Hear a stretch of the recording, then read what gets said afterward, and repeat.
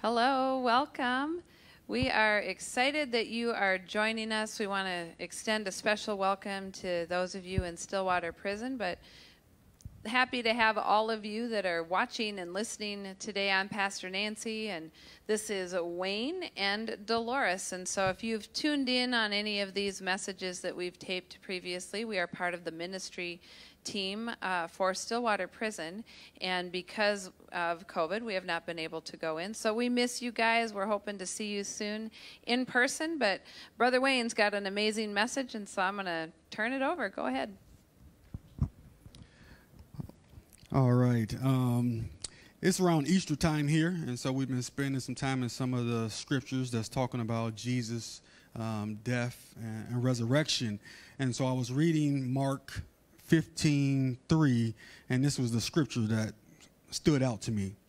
It says, the chief priests accused him, Jesus, of many things. So again, Pilate asked him, aren't you going to answer? See how many things they are accusing you of?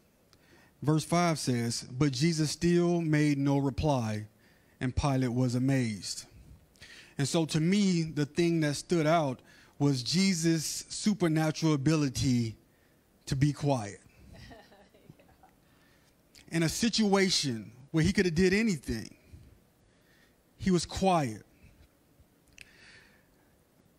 So sometimes the most spiritual or righteous or religious thing that we can do is to shut up. That's good. Quite often we're right and we feel this need to tell somebody, I am right, you are wrong. But Jesus, in this instance, he kept quiet. Just because you're a Christian don't mean that you are not going to have no problems. And so when those problems arise, it's important how we respond. We are representative of the kingdom. We're ambassadors. And so if this is a characteristic that Jesus shows, shouldn't we want to mimic that? So in Isaiah 53:7, Pastor Steve was spending some time in there. He went on further. He says, he was oppressed, Jesus, and this is the prophetic from Isaiah saying this, he was oppressed and afflicted, yet he did not open his mouth. He was led like a lamb to the slaughter, and as a sheep before a shearers is silent, so he did not open his mouth. And as Christians, again, we think that we have this right, or non-Christians even. It is my right. I am right. I'm going to say something, but Jesus kept quiet. You would think that if Jesus demonstrated this, then we would want to model after it. But Galatians 5:22, 23, and feel free to jump in if any of that resonates with you. Well, I thought of let no corrupt communication proceed out of your mouth, and only those things that are blessings, that it would impart grace to the hearer. So that's Ephesians 4:29. But you're right, there are times when we will find ourselves, I have been in situations a couple of times where due to the circumstances, I had to just be quiet. Could not defend myself. I knew that if I said anything, it would just make matters worse. And I had to wait. And here's the deal. If your ways please the Lord, he'll make even your enemies to be at peace with you. And so that's kind of mature Christianity, right? When you can hold your peace and not engage, especially if things are coming against you. The enemy just wants to engage you and push your buttons and get you to say the wrong things or do the wrong things or create more drama than what already is unfolding before you. So that's excellent. Yeah, good stuff. Yeah, so it's definitely something that we want to ascribe to as believers. We have the Holy Spirit residing in us to supernaturally to overcome every evil tendency. And I just think sometimes we don't draw in that particular area of self-control because, we don't necessarily want to. Galatians 5:22 and 23 says, but the fruit of the Spirit is love, joy, peace, forbearance, kindness, goodness, faithfulness, gentleness, and self-control. And I put a parenthesis by that, the ability to shut up, the ability to be quiet. Self-control is a God-empowered restraint, but also God-given driven desire and is disciplined to do what's right. And sometimes it's just to be quiet. But often this characteristic is looked at as weak. I'm sure they had to say that about Jesus, that you're quiet, you're not saying something, stand up for yourself. I come from an area, a background that's what you did. You know what I'm saying? If somebody said something to you, they disrespected you, and then you disrespect them back. Matter of fact, the kids nowadays, they call it the clap back. You know, this quick response. You said something to me, then I'm going to say something to you. And if you don't do so, then you look that kind of weak. And so clap back, when I looked up in the Urban Dictionary, it says respond quickly to critical remarks or unfair treatment. And that is something that's in our culture that's encouraged, that is looked upon as being something that's good. So as soon as you say something to me, I'll say something to you. And we parade and we honor that type of behavior in comparison to Jesus, who said if he wanted to, when he was in that situation, he can send legions of angels. But he didn't say not a word. And so I'm just encouraging us as believers. There are situations that we in, and it may not even necessarily be corrupt communication, something negative, but it's something God wants you to hold your tongue. And that's going back to Jesus being in the garden when he said, nevertheless, not my will, but your will be done. And sometimes it's not God's will for you to open your mouth. You think how many people could stay themselves out of trouble if they just didn't clap back, answer back, kept it quiet, yes, walked away? Yeah, that's good. I have a sense that you're probably stepping on a few toes at this point, and I think that's okay, because we need to know how to overcome and how to stay strong. And it takes a strong person full of self-control to be able to zip it and keep it closed. Yeah. When everything in you wants to just... I think about, too, a lot of times when we're fighting back with our words or responding with our words is because we've made the issue about us. And it's not about us. It's about him. And it's about the love he wants us to walk in. And as you said, Wayne, sometimes showing that love means shut up. It's poking our pride, right? Yeah, it's poking at your pride. What are you going to do? Say something, do something, do something. You know, so understanding that voice, where it's coming from, that is not the voice of God. Say, get him. Matter of fact, the Bible talks about the vengeance is Lord. Make room for his vengeance in the situation. So because you're in a situation doesn't mean that you respond. Lord, what should I do in the situations? I put down that there is some times when God says speak up. You know, he's saying, say, Esther, I need you to go to the king and say something. Gideon, I need you to mount up. There's some times that he says it. But a lot of times in the Bible, he says, be still and know that I am God.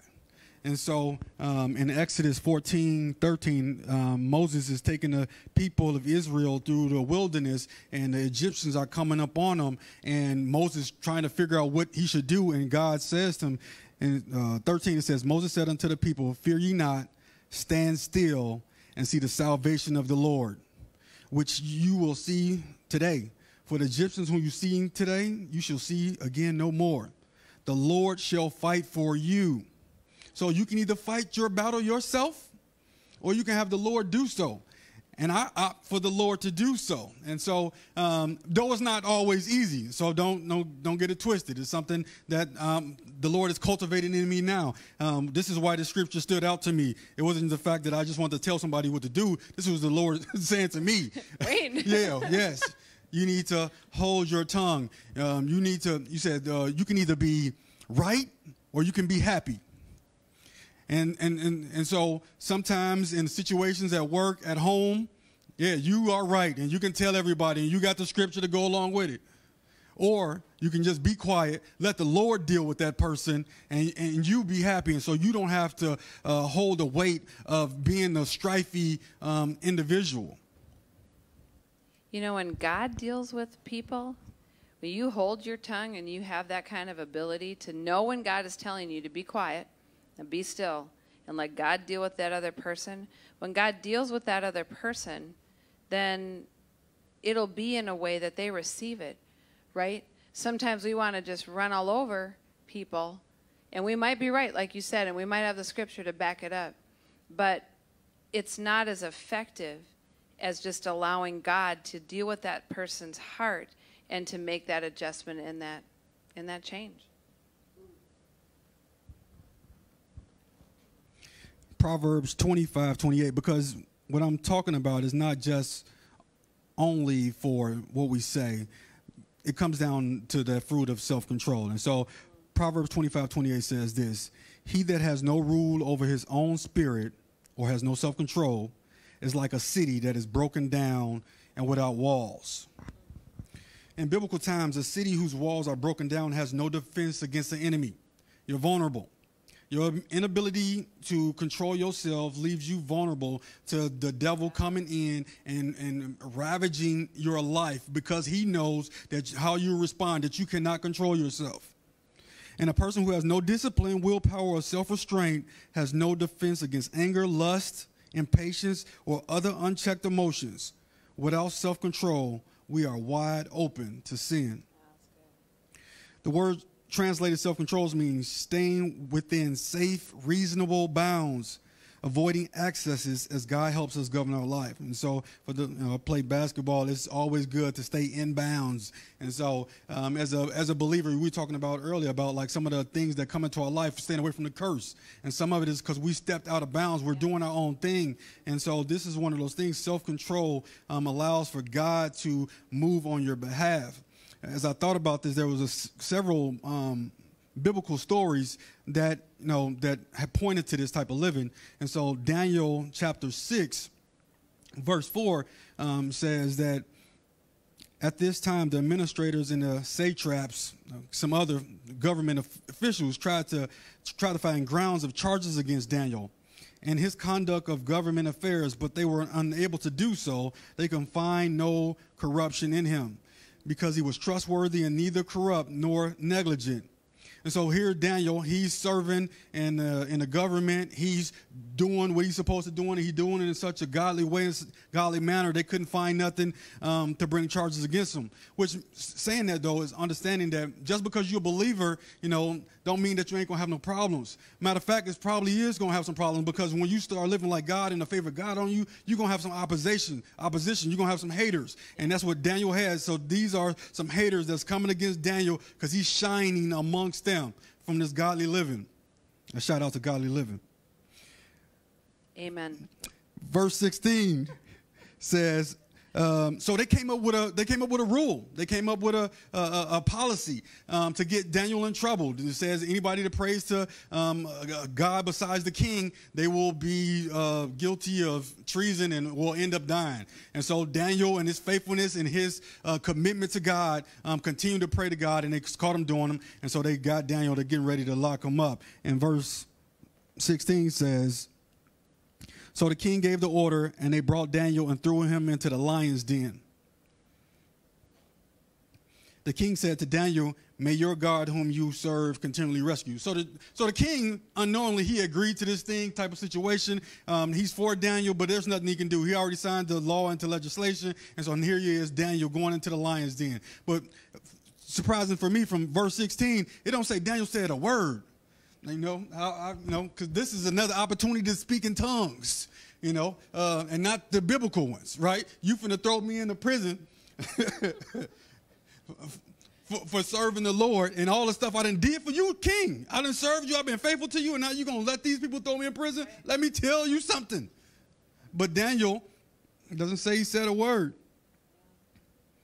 You get to 19, it says, at the first light of dawn, the king got up and hurried to the lion's den.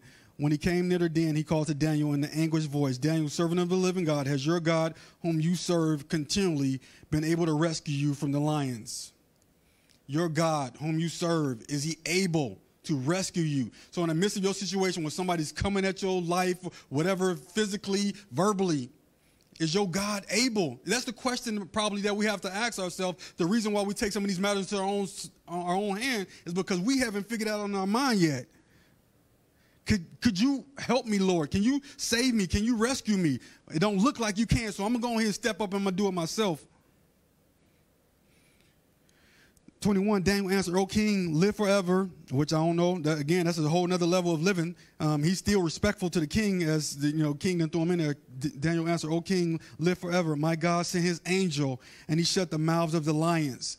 They have not hurt me because I was found innocent in his sight. Nor," go ahead. I was going to jump in there real quick. Daniel was still respectful of the authority, even though the authority had turned on him. And that is something that Christians especially, we would do well to understand, that you don't have to, it's not the person. He addressed the king. And so he was respectful to the office of the king.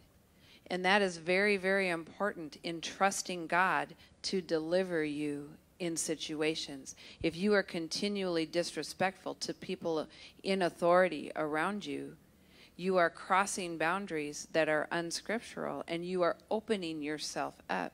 Had Daniel been disrespectful, the king was going to throw him into the lion's den. Had Daniel been disrespectful, those lions would have had a good dinner.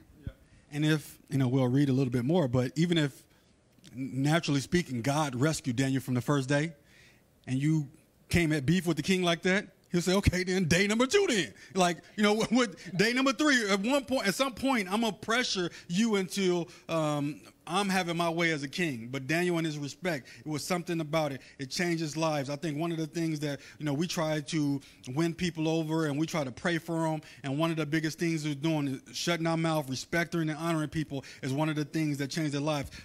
Going back to that scripture initially, it says when Jesus was quiet, it says, but Jesus still had no reply and Pilate was amazed. And so some of the people around us that we're trying to win over, some of the things that we can do to win them over is some of the simple biblical things. It's just being quiet and being respectful. It's not necessarily you having this big scripture, laying hands on them and all those different things. Godly character can win some of these folk over. Verse 23, the king was overjoyed and gave orders to lift Daniel out of the den. And when Daniel was lifted from the den, no one was found on him because he had trusted in his God. At the king's command, the men who had falsely accused Daniel, just people may have falsely accused you, those who falsely accused Daniel was brought in and thrown into the lion's den, along with their families. And so again, when we trust God to step in on our behalf, we don't have to fight these battles. There's a song, this is how I fight my battles. And sometimes the way that we fight our battles is being quiet and trusting God to move on our behalf. It's not me stepping in, I'm going to do something. No, I'm not going to do anything. I'm going to let my God, who I trust, step in and intercede on me. And God is waiting on that. He wants to do that.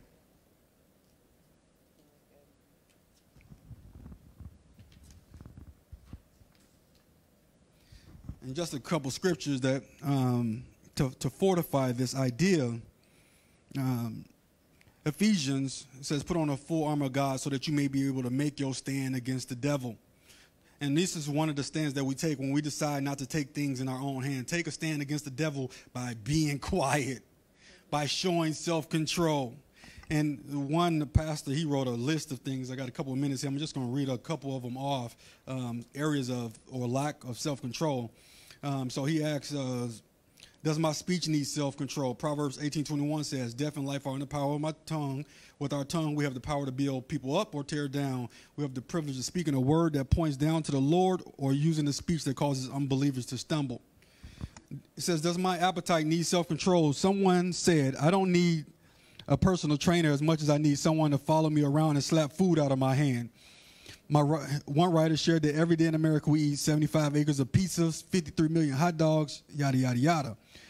How we overindulge Christians, these are some of the areas that we shouldn't be losing in because we have the Holy Spirit, the same Holy Spirit that helped us overcome some of those other evil tendencies in our lives will help us with these areas of self-control. I know for me, I talked about in previous messages about my weed addiction and not having self-control in that area and praying to God, being humble, saying, I need help in this area, Lord, and he was able to deliver me. It wasn't overnight, but, you know, here it is 15 years later, and I haven't smoked in 15 years. And so God will help us in these areas if we ask him. He talked about spending, needing self-control, our emotions. He says, we mentioned road rage, but what about the ball fields? Tracy probably would have loved this if he was here. He says, have you ever gotten too carried away while watching your children play ball? He says, a Florida Sun investigation reported that more than once a month in South Florida, a parent of an athlete punches another parent, storms a playing field, or spits on a referee. And this can be probably some Christians in the midst of all of that. The one parent spits on you, you spit back, you know, you clap back. That's, you know, that's as we talk, put that on Instagram, you know, make a, what's that little short thing that the, TikTok, yeah, a TikTok video of a Christian spitting on some other lady at a baseball game. What a witness that is for the Lord. You know, and so just being conscious as we desire to live this life for the Lord, trusting him to fight our battles. And I guess before Jesus said this profound thing or didn't say anything, this ability to be quiet, but Jesus still made no reply. I thought about him being in a garden. This was premeditated. So some of us as believers needs to make some decisions before these situations arise on us. That we seek God's will for a situation, and regardless to whatever our desires is, we let God's desires supersede those. And so, and as we do that, by the grace of God and the power of the Holy Spirit, we will see fruit in our lives. We'll see God's blessing. We'll see God stepping in. And so one example of that is when I first got saved, I had a car that I just got painted. It was real nice and shiny and all that good stuff. And it started to rust a little bit on the bottom. And so I took it back into the shop to get that touched up. 2 days later, he called me back and says that my car got stolen and he's not responsible for it. And so you talk about the laying on of hands. So I'm thinking to myself, all of the things that need to be done in order to make this just or make this right. But thank God for his grace as a new believer. He calls me to be still and to know that he is God. And so I was so profound because my boss came in and said, man, you seem really calm understanding the situation. And so when again, it's a testimony to people that the power of God in your life is not because you can speak in tongues. I mean, that's necessary. But if you can show in a situation like that you can hold yourself, that God can control you or contain you. And so here's where I'm at work, and somebody must have told another customer about it. And so I was approached by a customer who said that he's a lawyer, and he would take my case pro bono. And so the man comes in and gives me his card. And so I go downtown to his little fancy office, and he helps me fill out all the paperwork. And we ask for a certain amount of money. And I end up getting more money than we requested. And at the same time, somebody had gave me a truck. So I didn't even need the money for that. I was able to do something else with it. And so this is why we want to let God fight our battles. His ways are higher and bigger and grander than ours. And so be still, know that he is God, and the Holy Spirit will empower you in these times, in these situations. And so that's pretty much all I have to say. I don't know if you have anything wrapping up. That was awesome. Yeah. What a great testimony, too. That when we hold our peace, God can fight the battle for us. But if you would have jumped into that situation and laid some hands on that person, you might not actually be standing here today. Amen. Yes. You know, and I'm sure some of the brothers in Stillwater understand, can relate. But this is an opportunity when you hear a message like this to go, you know what? He did it. We've learned it. There's been times where I've had to hold my peace when, boy, I got to go yell in a pillow or something, you know. Take a walk. When you don't want to. Take a walk. Yeah. Do whatever you need to do. But let God help you develop that self-control in your life. And as you step out, I guarantee you listen to a message like this, you're probably going to have an opportunity to exercise some self-control within this week. And so we just pray, Father, in the name of Jesus, that you help all of us to exercise that self-control, to hold our peace, to seek it, to pursue it, to not let anything take that peace from us. And if we need to hold our tongues, then Holy Spirit, put a guard on our lips in the name of Jesus. And so before we wrap up this message, we just want to invite you, those of you that maybe have never surrendered to Jesus, never invited him into your heart to be your Savior, to be your Lord, you know, you're not going to have any power to do what Wayne ministered on without that supernatural power of God that lives on the inside. And when we have a relationship with Jesus, he comes into our heart, he takes up residence. We can be strong in the Lord, the power of his might on the inside of us. He strengthens us by his Spirit in our inner man. And so we just want to give people an opportunity to invite Jesus into their heart. Do you want to pray the prayer of salvation? Yeah. And we'll follow along. Lord God. Lord God. Well, we come to you humbly. We come to you humbly.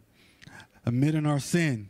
And we admit our sin. Father, your word says all have fallen short of the glory of God. Your word says that all have fallen short of the glory of God. But your word also says that if we confess our sins, you are faithful and just. You are faithful and just to forgive us of all unrighteousness. To forgive us of all unrighteousness. So right now we turn our life over to you. So right now we turn our life over to you.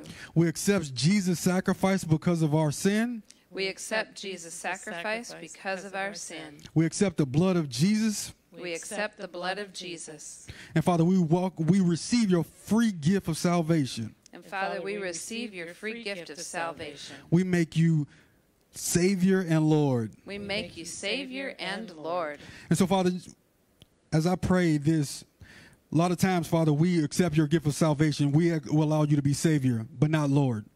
So, Father, I just pray for a supernatural grace for them to walk out the words that we spoke in today, the words, Lord God, from your word, Lord God, that will empower them to have change, that they wouldn't be spiritually frustrated, Lord God, that as they entrust in you and they do these things, Lord God, that you will move mightily on their behalf, Father. So I thank you, Father God, that you're faithful to perform your word. We praise you and thank you in Jesus' name. Amen. Amen. Amen. Well, thank you for joining us, and we will see you again soon. Have a blessed day.